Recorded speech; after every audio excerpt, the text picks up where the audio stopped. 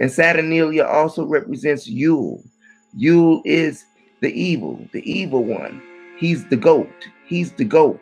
And you look at goat in symbolism and in religious literature and uh, black magic literature. But not only that, in this literature right here that I'm talking about, which is Roman literature, okay, because we live in a republic, okay, and that was the goat, and we know that the goat is associated with the Pan. He was a pedophile. That's right. The god Pan was a pedophile. I mean, that's like even when you say the word Pangea, like whole of the continent. I mean, you see where you get this stuff from? Do you see how you can get that? Pan, Pan. This guy even raped little boys. You understand what I'm saying?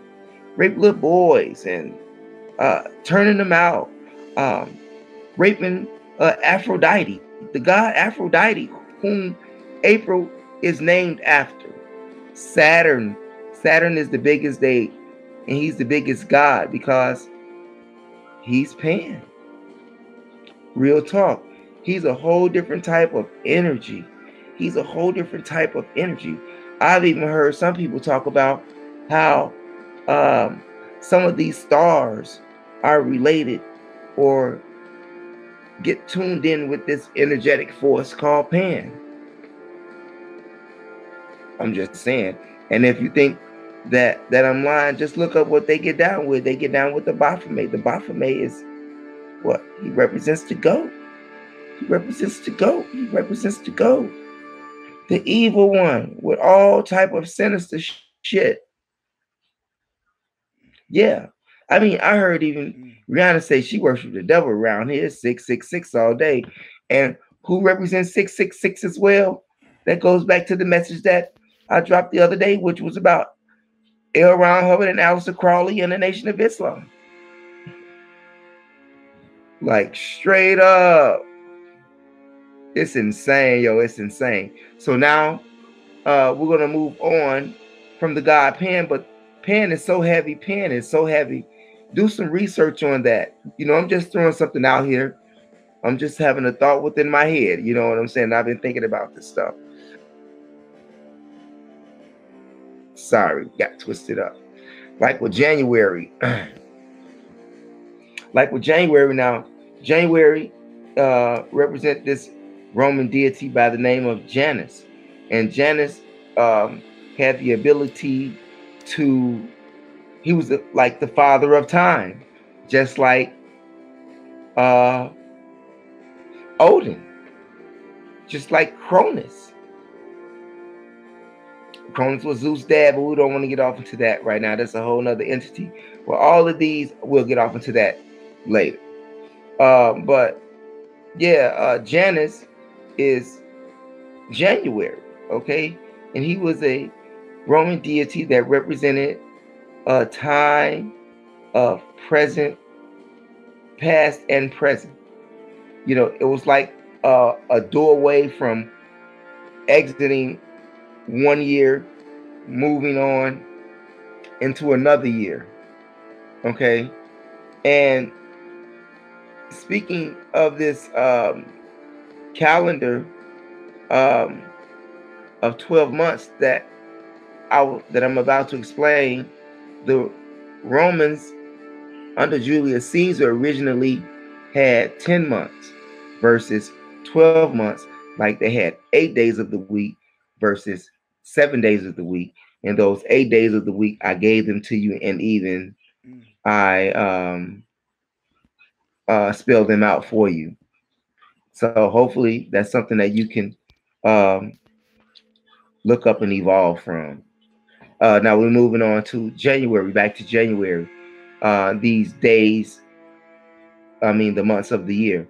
Janus, well, like I said, which represents, you know, past and present, and moving from one year, ending and bringing into another. Okay, and actually, this Janus is like a two-headed man. He's like, you know, if you have the mirror effect, if you're a camera video effect dude like I am, You know, you have the mirror effect when you have the head going one way and the head going another way.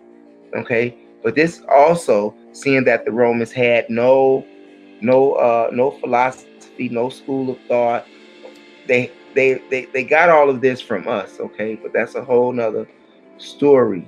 I want to stay on this, um, and and they actually got this Janus piece. You know, the way they made their god deity's head. Some even say that it actually is that to the liking of the African flag with the two lions.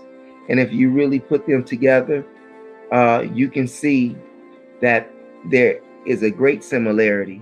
You can see that there is a great similarity, and by them receiving their knowledge from um, the elders and the master teachers that was in Kemet, which were black people.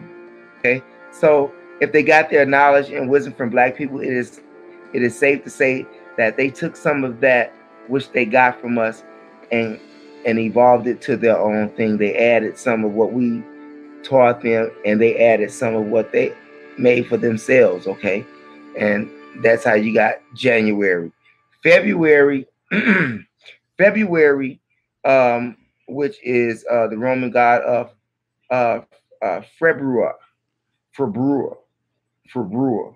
Now, also, Februar is also known as Pluto, the god of the dead, also known as Hades.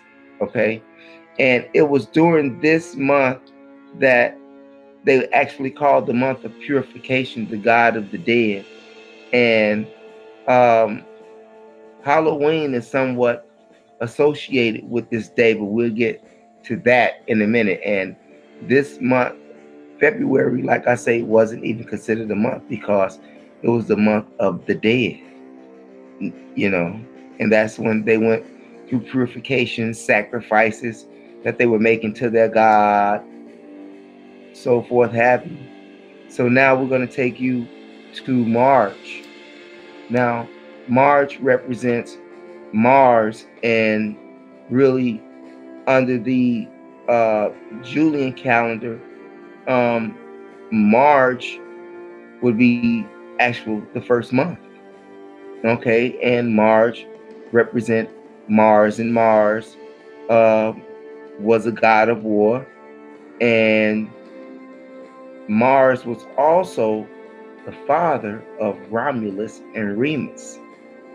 But he was also in love with Europa, but he had children by Rhea Shiva, and that's how you got Romulus and Remus, and Remus killed. I mean, Romulus killed Remus, and that's how you got Rome, because Rome is named after Romulus. Anyway, right? But Mars, he's also the god of war. April, April is Aphrodite. Aphrodite is the goddess of beauty and good lookingness, fairness. You know, she's the god of beauty, Aphrodite. And you have May, which is Maya. Maya, what did Maya do? What did Maya do? Maya. I come back to Maya. May. June is Juno. June is Juno, which is the uh the goddess of the goddess Hera. She's the goddess of marriage, and she is known for nurturing and a matron. Okay, that's Juno, aka Hera, and Hera was the wife of Zeus. Okay,